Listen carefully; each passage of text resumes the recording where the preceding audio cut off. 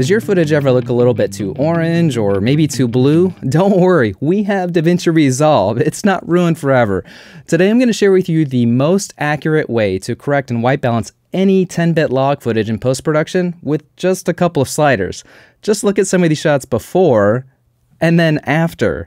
All of this heavy lifting is done with the Chromatic Adaptation OFX plugin. However, to set it up correctly, a little bit of understanding is required, so let's learn together with 3 simple steps.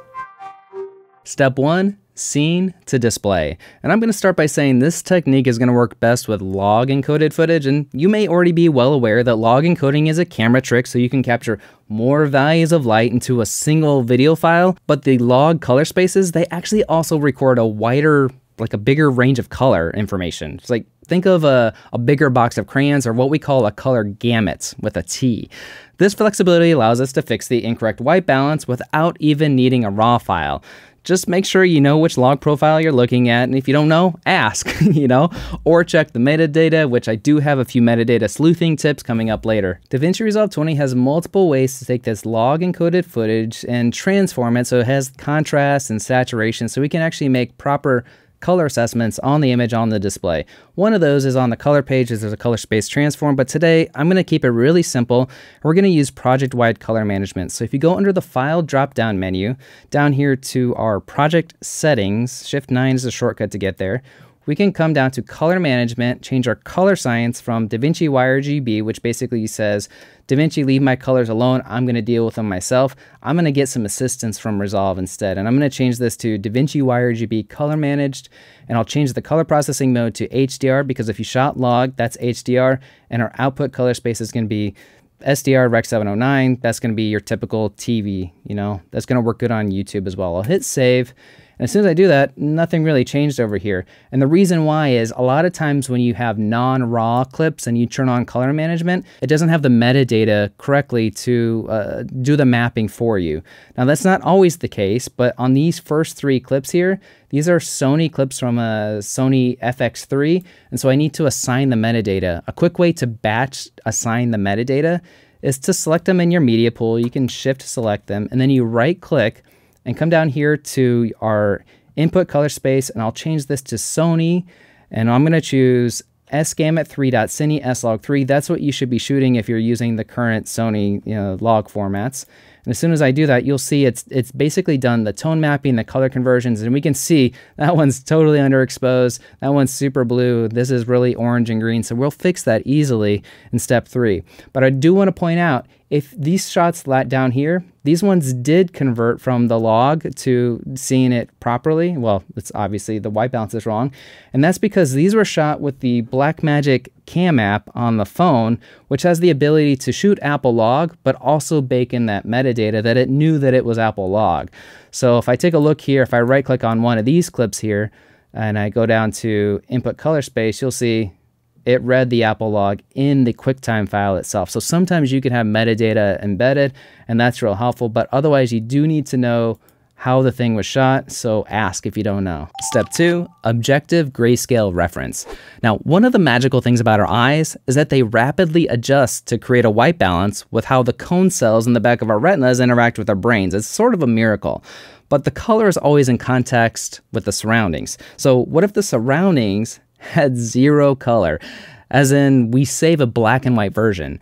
Then we can compare the white balance objectively with an image split wipe, which is a cool Resolve color page feature. On the DaVinci Resolve color page, we're working color managed, and if for whatever reason you did not assign the correct input color space, you can always do that over here as well by right clicking, and you've got input color space available since color manage is turned on. And then just choose the correct color setting that was, used. This is not subjective. You can't just choose airy because you want it to act like airy. It needs to be what actually shot the camera. So if you don't know, you should ask. The first node in any setup, I like to adjust exposure, and I'm going to do that before even creating the black and white reference to it. So I might come over here and label this. If you come to right click on a node, you can say node label, and I might just type EXP to label that as exposure. And then if you want to have the same node be ready on all of the other subsequent nodes, I could even just copy this so that, see how this one's not labeled yet? If I shift select all these and I middle mouse click the one that I want to copy from, by just middle mouse clicking. Now if I come to these other nodes, you'll see that's set to exposure. And there's a couple of these that need some exposure love, like this shot right here. This is way too dark. So all that signal is down there. If you come to the HDR wheels, normally you're in the primaries. If you come to the HDR wheels and under global, this exposure slider here is a lot like the ISO that's in a camera. So I can just crank this up, and it's just like I turned up the ISO in camera, but I'm doing it in post. And there's really not a huge penalty to this. Obviously, it would have been better if I had more light, had opened up the lens more maybe. But now we have some signal we can work with. I might do the same thing over here on this node. Just bring this up a little bit because it's a little bit dark. And then I'm going to add a new node to create both our chromatic adaptation and our reference black and white image. So if you right click on a node, you can say, I want to add a node, and we're going to add a serial node afterwards.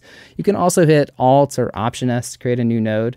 And on this new node is where I'm going to create the black and white image. The fastest way I know to desaturate something is this RGB mixer over here. So if I click this, there's a monochrome button.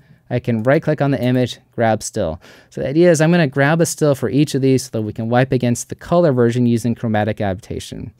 So in fact, if I wanted to just copy this node to other nodes in just a single node, I can hit Command C or Control C, come to this one over here, Option S, Command V, right click, grab still. You can see how this can go pretty fast. So Option or Alt S, I'm going to Command V, I'm going to right click, I'm going to grab the still, and we'll keep going. Option S, Command V, right click, grab still, Option S, Command V, right click, grab still. There's also, just so you're aware, if you want to do this on a big batch, you can grab all the stills in your timeline from either the first or middle frame. Just another way of going about it. Now that we've got stills for all these first frames, I'll come back over here, and we can come over here and say reset node grade. Basically, it wipes out the correction on that node because I'm going to use this second node here for doing our chromatic adaptation next. So I'll just reset, reset, reset, reset. And the way the image wipe works over here is up here in the upper left of your viewer, right? If you have more space, you'll see three options. Let me move this over. You can see now there's a image wipe. This is for split screen, so comparing versions and stuff, and this is your highlight mode. So this right here, your image wipe, select the image you want to wipe against, which is this one right here. So that's the same frame.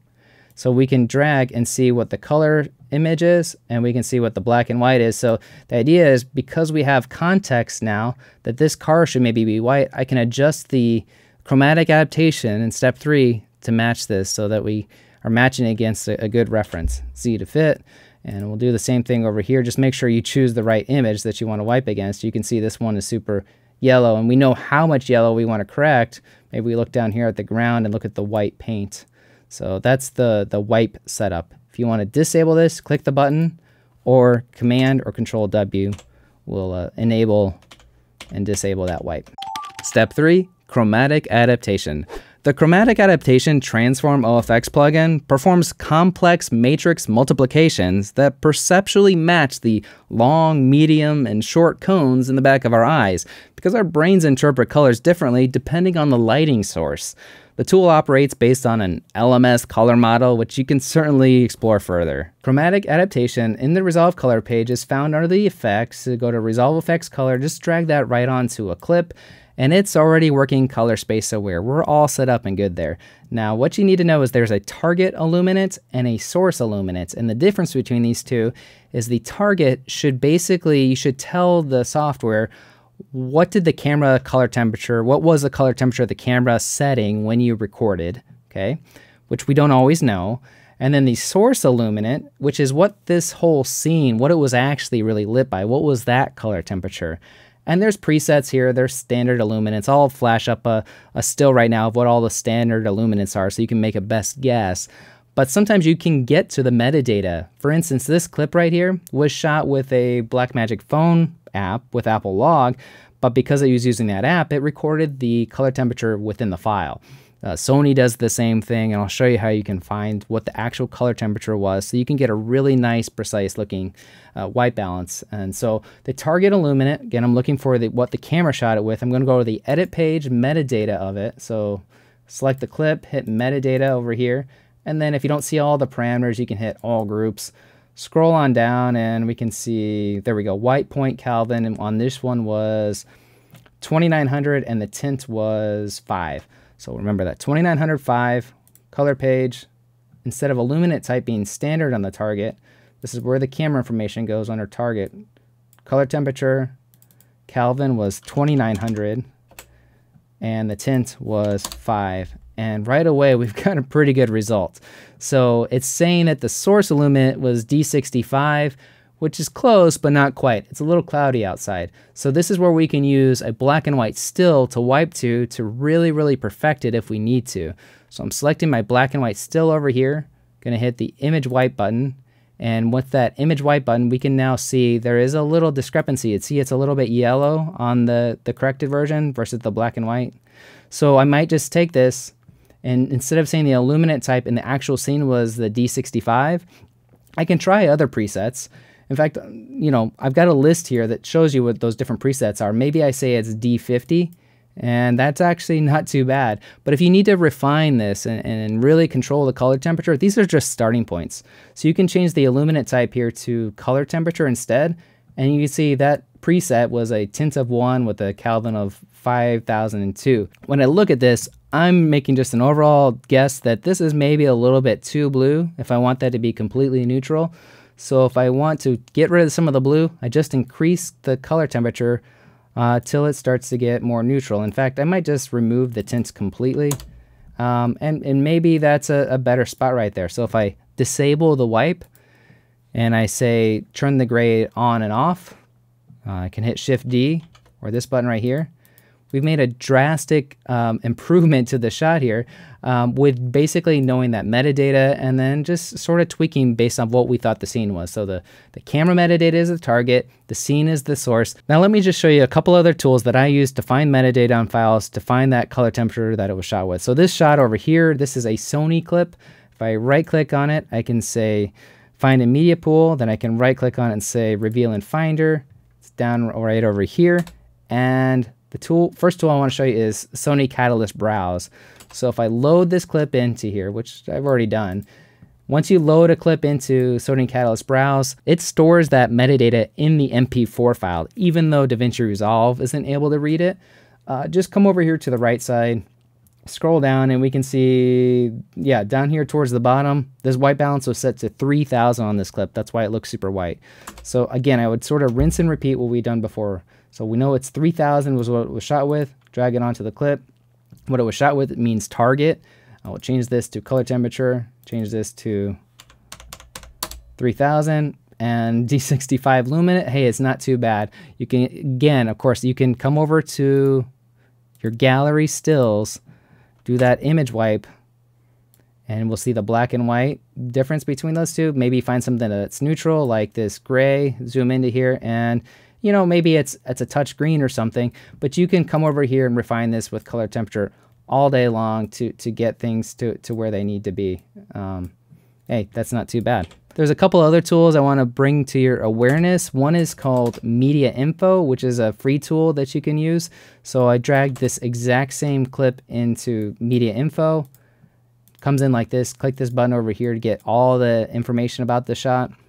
Scroll down, you can see, yeah, white balance first frame at red 3000. If you use ARRI footage, there's a tool called the ARRI Reference tool, ART, that can find a lot of information about lenses, all sorts of stuff. So the real thing to remember is you set your target to whatever the camera recorded in camera, and then the source is whatever the actual scene was. Yes, there are many other methods to balance a shot, like offset, HDR global wheels, and linear gain, but none are quite as accurate as this. They might just be a little bit faster to use. Welcome if you're new to the channel. I'm Chadwick, a New York-based certified DaVinci Resolve master trainer and finishing artist, and I'm one of your biggest fans.